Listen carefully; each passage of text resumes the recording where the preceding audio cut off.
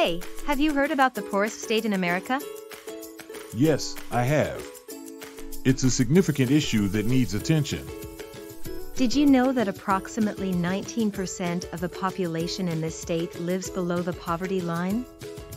Wow, that's a high percentage. Which state are you referring to? Mississippi.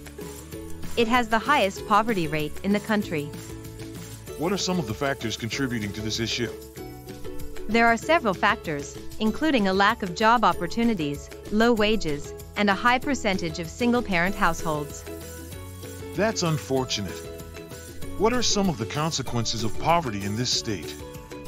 Poverty can lead to a lack of access to healthcare, education, and basic necessities like food and shelter. It can also contribute to higher crime rates and a lower quality of life for those affected. That's terrible. What can be done to address poverty in Mississippi? There are several solutions, including increasing access to education and job training programs, raising the minimum wage, and providing more support for single-parent households.